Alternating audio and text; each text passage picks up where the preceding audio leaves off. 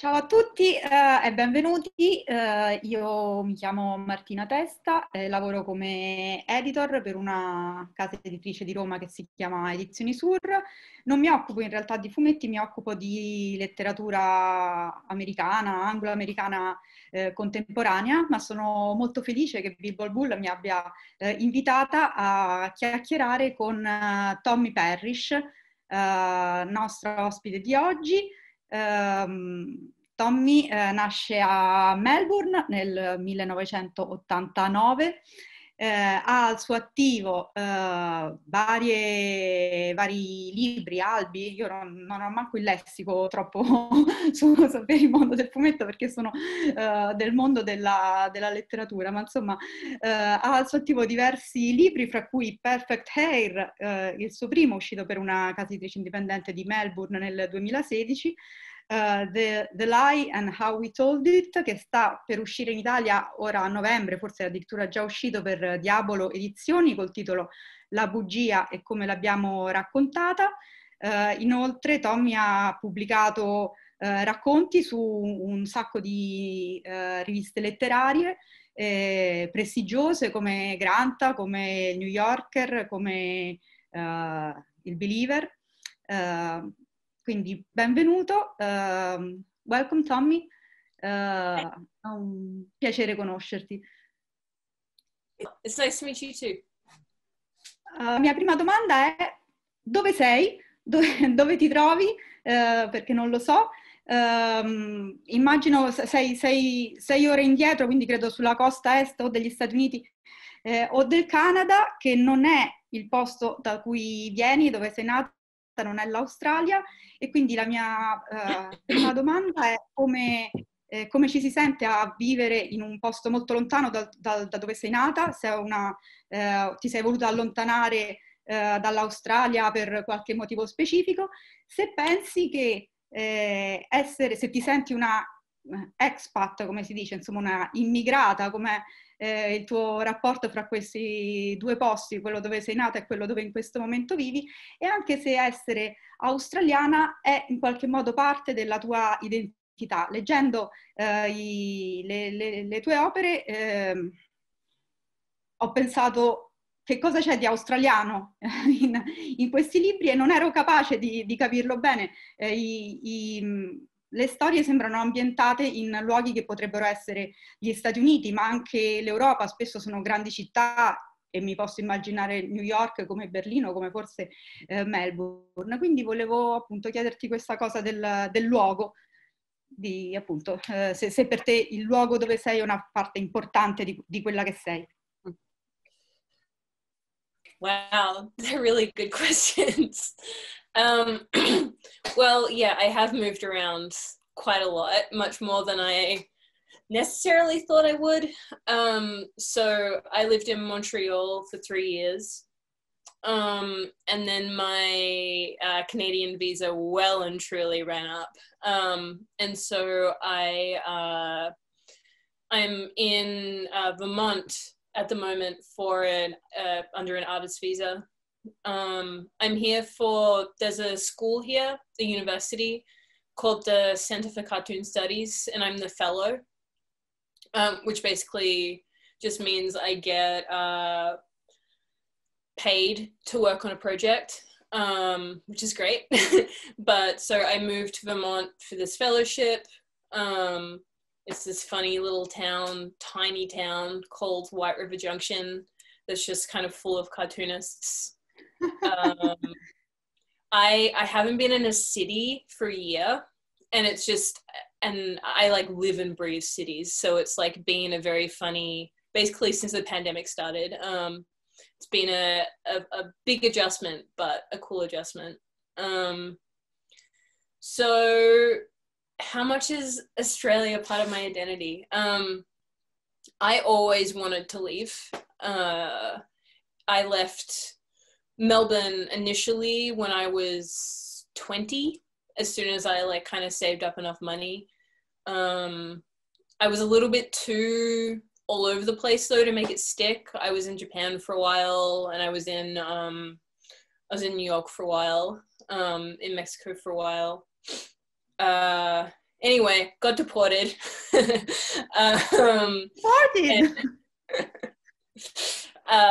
Which is amazing that I'm back in the States. It's insane. Legally. And where am I going with this?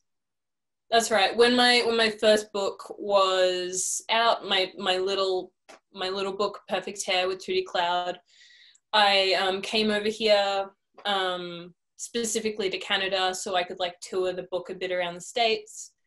And I got a 2-year visa for Canada, and I just kind of like, I don't know, it felt really right. Like Australia is a beautiful place and it's so easy to live there compared to North America. But I felt like very, I just couldn't make it work for me, I guess. And so I just never really looked back until really recently. I haven't been home. I haven't visited my family or been back to Australia for 2 years now. And I really, really miss it. I've been away for almost, oh God, I guess it's coming on a bit over 4 years, almost 5. And I've like just never, I just kind of like, I was just gone. But now I'm just like, I'm starting to feel like really nostalgic, and I'll like call a friend up or a family member up and I'll like hear the birds in the background, and I'll be like really specific Australian birds. And but I guess because I've lived in bunch of different cities, and I've traveled a lot for art, that in all my books every scene is just like a snippet from like a different place that I was. Like there's like a section of this book that I'm working on now, and I was like in Berlin, and like the whole scene is just like is set from like where I sat and drew when I was like in that city. And there are like big sections of The Lie that was set in Montreal, which is like a gorgeous city. So yeah, I don't know. I've always found it difficult to like root the things that I make in like a specific place, maybe because like I don't feel very rooted in a specific place, but I don't know how much being Australian is part of my identity. I definitely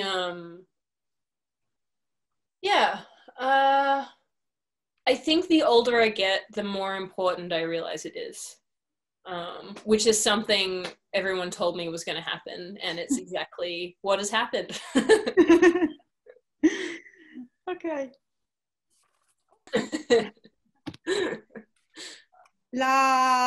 Io non sono un'esperta lettrice di fumetti e di graphic novel, il mio sguardo è un po' da vergine, non lo so, un po' da dilettante. La prima cosa che ho notato, ma che forse tutti i lettori notano entrando nelle tue storie, è il modo in cui tu disegni, rappresenti gli esseri umani, che mi sembra una cifra stilistica molto precisa. Tu fai sempre, i tuoi personaggi hanno una testa piccola, tendenzialmente un corpo molto grande, che prende un sacco di spazio, la testa ha pochissimi dettagli, questi corpi a volte sono addirittura di colori, c'è in sufficient lucidity, i personaggi sono a volte colorati, il loro corpo è viola o verde o arancione, non sono delle rappresentazioni realistiche del corpo umano, e però è una caratteristica molto presente nel tuo stile, molto riconoscibile. Perché questa cosa? Susan Sontag dice che lo stile è un mezzo per insistere su qualcosa. Style is a means of insisting on something, dice.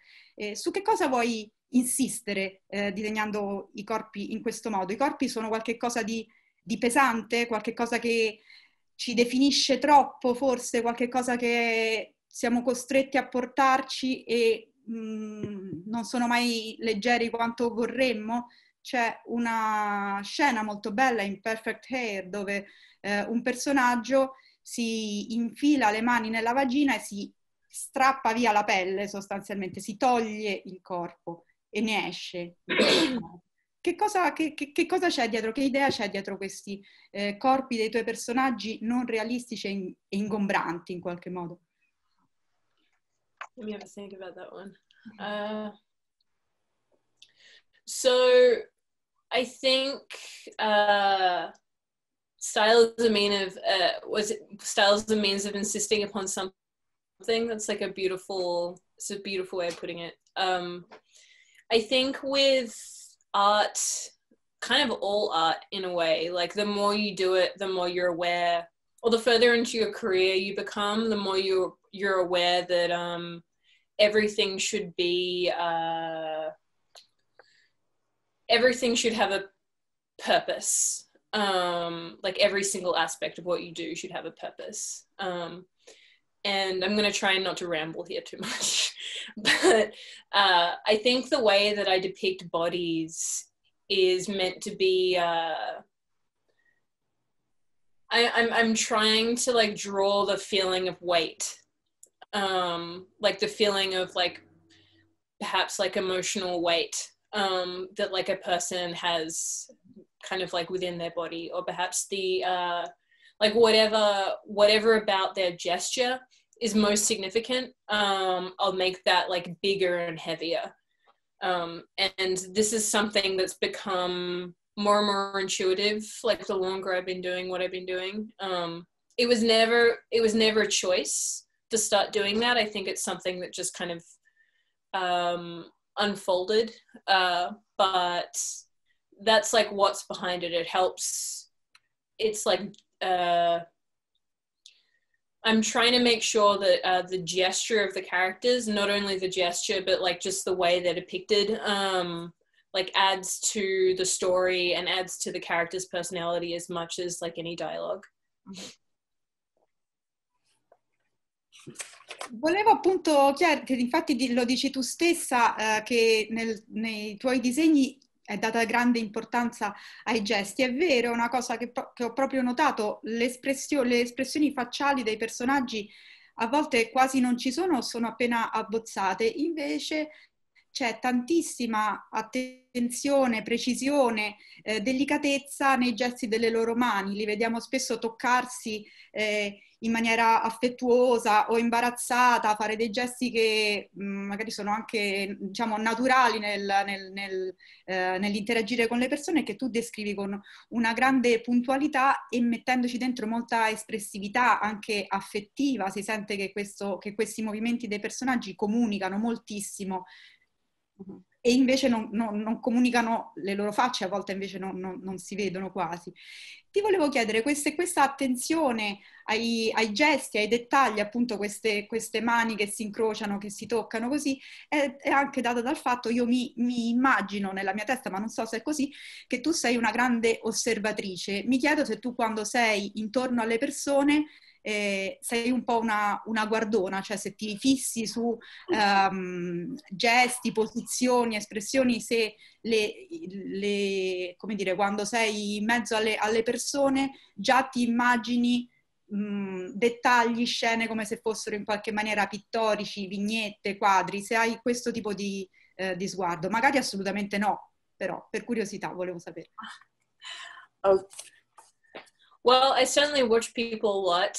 I don't know, the body's amazing. And the way that like bodies kind of can fold into each other, it's incredible.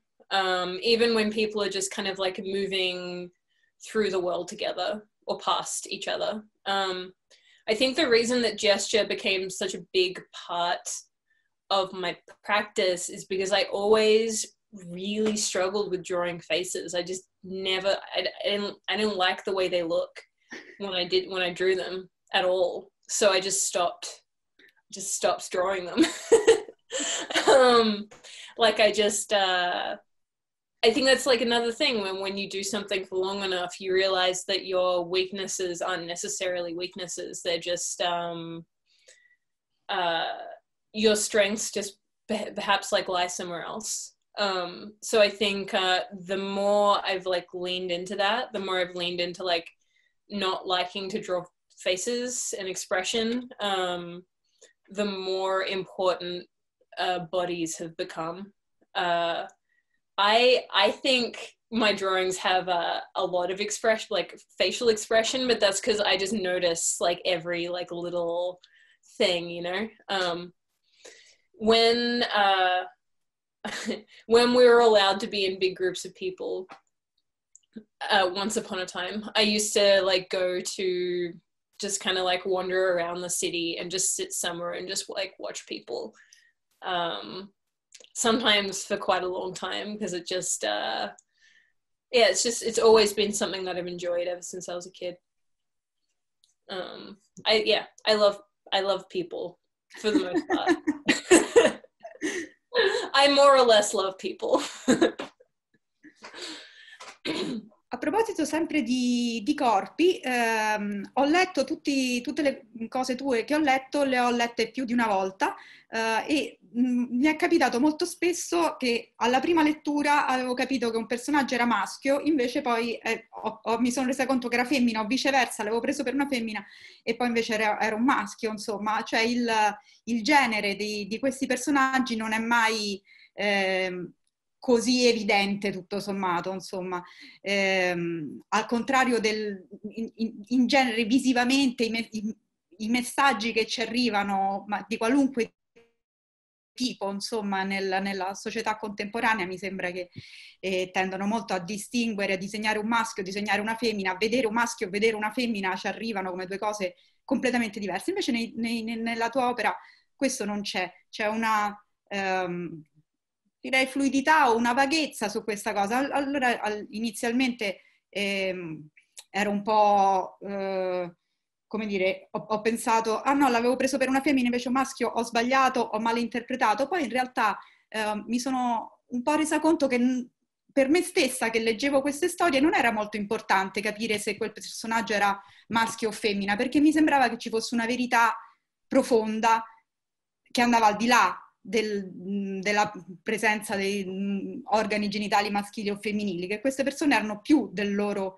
genere. E ho anche pensato che il genere è solo una cosa che un corpo può essere, cioè solo una delle caratteristiche di un corpo. Un corpo può essere maschile o femminile, ma un corpo può essere sano, malato, un corpo può essere attraente, ripugnante, un corpo può essere insomma tante altre cose oltre che maschio e femmina. Volevo sapere che cosa ne pensavi tu di questo. Premetto anche, non l'ho fatto prima, insomma no, quindi non è premettere ma postmettere, che diciamo tu ti identifichi come non binary e è difficile questo farlo in italiano perché i nostri aggettivi, i nostri participi sono tutti, hanno tutti un genere, ma insomma tu in inglese usi il pronome they, mi sono riferita a te al femminile, magari nelle prossime domande provo a riferirmi a te al maschile, ma insomma, quindi il genere sessuale è una caratteristica che ti interessa poco nei tuoi personaggi? Devo dire, anche l'essere gay o etero è una cosa che all'inizio appunto non si capisce, non capivo bene, e poi mi è sembrato un po' non il punto, insomma.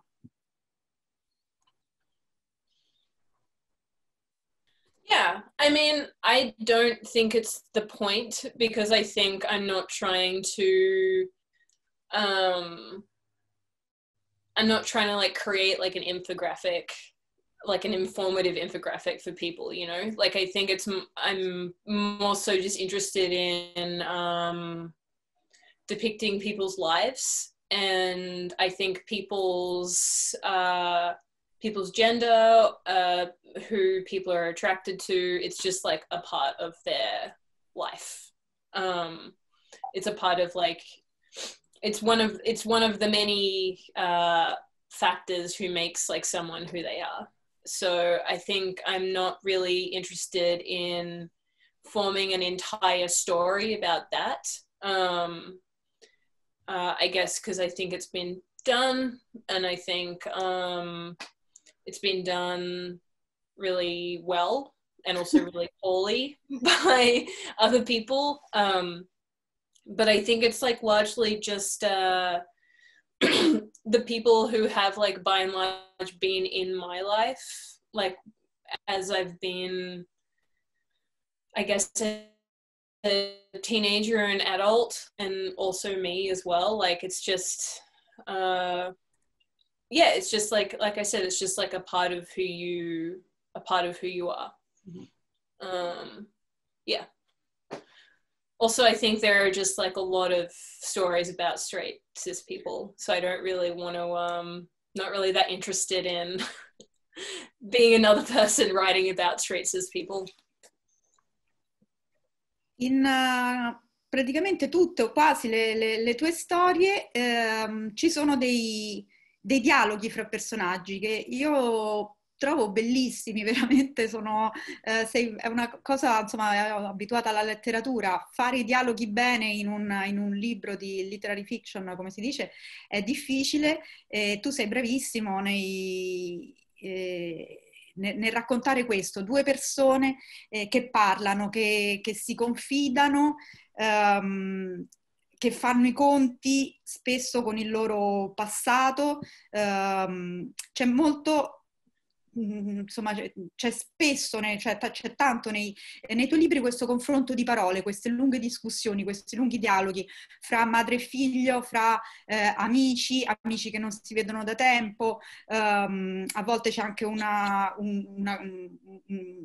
gruppo di alcolisti anonimi, e lì proprio il parlare diventa veramente una terapia. Ti volevo chiedere se lo fai perché credi molto che appunto nel confronto, nelle parole, nel linguaggio, nella conversazione con l'altro ci sia qualcosa che ci può salvare in qualche maniera, che ci può aiutare, che ci può fare stare meglio. In realtà questi dialoghi, queste discussioni fra i personaggi poi non sembrano mai totalmente risolutive. In genere dopo questo lungo parlare mi piace molto questo, tu metti dopo delle pagine di silenzio quasi, dove magari i personaggi, dopo questa confessione, dopo questa discussione, un personaggio magari torna a casa ed è da solo, o si mette in disparte a pensare, o c'è un momento di silenzio dopo il tanto parlare. Ti chiedo di spiegarmi cosa c'è dietro questa dinamica che mi sembra tipica di tante tue storie, due personaggi che parlano molto fra loro facendo venire dei nodi al pettine, e poi c'è un silenzio, una pausa quasi di riflessione dopo. Che cosa ti interessa di questa dinamica, perché la presenti così spesso? Yeah. It is a bit of a pattern, isn't it? Well, I mean, I feel like my writing is entirely dialogue. It's like the majority of the story is like, I'm trying to move away from this, honestly. I feel like the majority of most of my story is like two people walking around talking to each other. I guess that's just like what I find, what like, I feel like, how do I answer this? I feel like for me anyway, almost everything in my life is the people that are in it. And the conversations that I have with those people. And I suppose for that reason, like when I'm writing, that's like also what sticks with me. It's certainly not easy, as in like it certainly doesn't come in this like very, very like fluid way. It's something that I think about a lot. And I like write and rewrite a lot. Yeah, and I think like especially like after deep reflection, like more so especially after having like a really intense conversation, it seems important that there's like a moment for both the characters like and the reader to just like have a moment of like quiet, both to let it sink in and to be able to like kind of move on to the next thing. Yeah, thank you for liking my dialogue. I love it.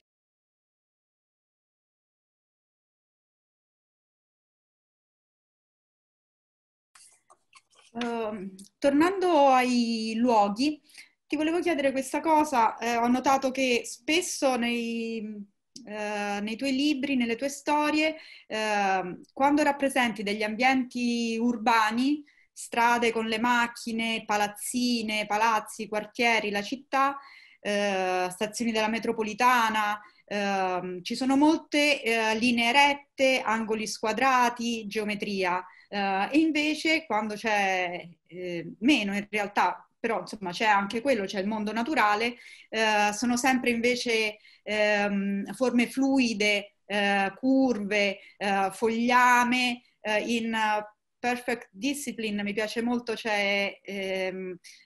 sono delle scene in cui i personaggi sono all'aperto e si vedono questi panni stesi mossi dal vento, queste foglie soffiate dal vento, questo movimento ondulatorio di questi panni, di quest'aria stessa, che in An Instrument of Pure Motion c'è un personaggio molto frustrato che alla fine in qualche maniera torna alla natura sdraiandosi nudo per terra, sulla terra proprio, la terra è il terreno. Mi sembra che ci sia un contrasto nei tuoi libri fra il mondo costruito dall'uomo, geometrico, schematico, e un mondo naturale che è invece questo ondulatorio, morbido, rotondo in qualche maniera. Mi sembra che ci sia un po' una... E volevo chiederti se è una dicotomia, insomma, una bipolarità che tu senti fra quanto la nostra vita è fatta di luoghi, di cose costruite dall'uomo e quanto poco, io direi invece, è fatta di contatto con le forme più rotonde, morbide della natura. I think like polarization creates like visual and like emotional interest. I think it like brings the reader in, and I think it really kind of like it sets an environment kind of similar to sort of like certain parts of the body being bigger when they're meant to be more important. I feel like the world being either like incredibly rigid in parts and like much more fluid in others, it just makes everything kind of like come forward. Like it centralizes the environment. I think because I spent like the vast majority of my life in like very, very big cities, that environment has always been more intuitive to me. It's always felt more comfortable, and kind of like the rigidness of buildings and sort of like almost being like a blanket, just like completely covered in like huge like gray buildings is just like, I don't know, it feels good to me. And so like mixing that up with kind of like moments of like the natural world, yeah, I don't know, it just I don't fully know where I'm going with this. It's always appealed to me the most, and so it's kind of like it's what I put in my stories. Like I said, I've been living in the woods for a year. It's been very weird, and so I've really worked on like trying to learn how to paint and draw the natural world, just so I can like bring that like more into my practice if I want to. But yeah, cities are such like an interesting like mixing pot, and so I try and like bring that into my stories as well. Did that answer the question? I feel like I rambled a little bit there. Yeah, great. Absolutely. Ti faccio una domanda sulla tecnica. Io ne capisco poco, sono appunto poco esperta, però mi sembra che nella tua opera ci sia una tensione, una alternanza fra la linea e il colore. A volte ci sono delle campiture di colore contornate da una linea, in Perfect Hair per esempio molto spesso è così. In altre tue cose ci sono campiture di colore che non hanno un contorno nero intorno, insomma sono soltanto colore contro colore. Altre volte c'è solo la linea, in Perfect Discipline per esempio c'è solo la linea e non c'è il colore. Ti volevo chiedere appunto questi due strumenti, quello della linea e quello del colore, come li usi, come li fai convivere, quando usi di più uno, quando usi di più l'altro e perché in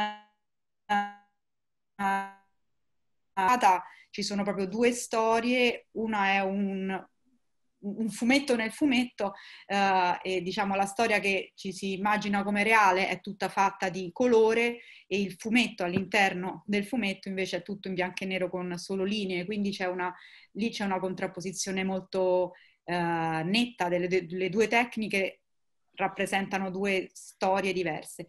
In altri libri invece le tecniche sono più miste. Volevo che mi raccontassi un po' come questi due strumenti, come li usi, perché li usi, quando. Well, I feel like the main thing is it's like no longer really a decision anymore. It's more so just what's most intuitive. There was an artist called Dash Shaw. I mean, he's still an artist. He's still alive. He once said that, you know, why would I, he didn't actually say it like this, but something like, why would I like paint like a tree green? Everyone knows that a tree is green. Like, why not make it purple? Like, why not make it like pink? It's like you can do, the very, very cool thing about art is that you can just do whatever you want. Like, you're the boss of it. Like, you're the boss of every single decision that you make, like within the piece that you're making. And I think with comics specifically, as long as it more or less makes sense what's happening, as long as it more or less makes sense what you're trying to depict, you can paint it however you want. Like, you can paint it, you can like gesture to what it is as vaguely as you want, or like be really, really specific and like add a lot of line and shading and, you know, whatever. I think I'm sure there was a point where it was like a very conscious decision, like, but I think at this stage, it's just what feels like, it's like whatever choice feels as though it's the strongest choice for like the overall story, or more so for the page. Because when I'm painting, I don't think about like, is this good for the overall story? I'm more like, does this create like a cohesive page? Because like every page, specifically like every spread, you know, it's like an artwork within itself. Like, you want, every specific panel is like a tiny story, but like each spread, like it all has to work together to like be cohesive as like a singular artwork, you know, like so yeah, if like say just getting lost and it's like looking very messy because of that, then I'll kind of like take a big step back with the detail for like a couple of panels to like create a little more balance. Yeah, it's one of the reasons that I find painting so exciting. Ultima domanda, perché mi sembra che abbiamo più o meno raggiunto il tempo che ci avevano dato. Tu sei stato pubblicato da piccole case editrici, indipendenti, ma sei anche stata pubblicata sul New Yorker, che è una rivista super prestigiosa, mainstream. Ti volevo chiedere come, io appunto sono abbastanza all'esterno del mondo del fumetto, come vivi, se hai vissuto un passaggio dall'underground al mainstream, se c'è un mercato editoriale del fumetto che funziona secondo logiche appunto magari da commerciali di grande pubblico, grandi vendite, e invece c'è il mondo del fumetto più sotterraneo, più innovativo magari, insomma meno commerciale. Se tu vivi un'appartenenza maggiore a uno di questi ambiti, come ti muovi? Io ripeto, ne so molto poco, ma insomma qual è la tua posizione, se c'è all'interno di questo mondo editoriale del fumetto, fra cose molto piccole. Un tuo libro sta per uscire, ho visto, anzi è uscito o sta per uscire forse ora per un editore lettone addirittura, e però poi mi dici insomma che il prossimo uscirà per Fantagraphics o per Scribe, che sono insomma delle grosse case editrici internazionali. Come ti poni fra questi appunto mondi diversi o comunicanti? I, Hey. I think I'll always belong more so to underground comics, just because I love that world. I think the big difference between the two is one pays and one doesn't. I make the same stuff regardless of like who it's for. I have like a pretty I don't know. I feel like I'm very, very lucky in the sense that I'm and in my mind, I'm willing to compromise on almost everything else, but I'm like much less willing to compromise on the stuff that I make. I feel like it's just too important. So yeah, I feel like I just I make what I want, and either people like it or they don't like it. Like either like magazines and like publishers want to work with me or they don't want to work with me. And honestly, it's kind of worked out for me. Like I keep my expectations, like, I don't know if they're low exactly, but I don't expect anything. Like I just I make the stuff that I want to make, and I try and live well, and I'm always really and it's really nice when like opportunities come my way, and it seems as though I've really like stuck to the idea, even though this certainly isn't the case for everyone, that if you just work really, really, really hard for like 10 plus years, then hopefully things will work out. Hopefully, and they have been, which is really cool. There's also like another funny thing with the publishing world that I've told a bunch of different people, and I think it's very true, is that nobody wants you until everybody wants you. Nobody wants to take a risk on you, you know? But like when you've shown that you're less of a risk, that you're less of like a risk investment, you know, there's like opportunities just come like much, much more fluidly. Yeah. It's just like a funny thing that applies to a lot of different aspects of life, I think, actually. Very true. Yeah. Siamo alla fine, credo. Grazie tantissime, Tommi, per il tuo tempo, grazie per i tuoi fumetti che sono stata forse la cosa più bella che i miei occhi hanno visto, sicuramente nell'ultimo mese in cui sono stata quasi in auto-isolamento in casa, ma comunque anche senza l'auto-isolamento, credo che le tue opere abbiano un fascino e una capacità comunicativa enorme. Sono felicissima di averle conosciute e le raccomando, magari gli spettatori del festival, gli amici di Bilbo Bull già le conoscono, se non le conoscete cercatele perché meritano moltissimo. Grazie mille, in bocca al lupo per tutto, spero che tu tornerai un po' fuori dai boschi e in una grande città prossimamente. Stay safe, in bocca al lupo per tutto, ciao e grazie. Bye.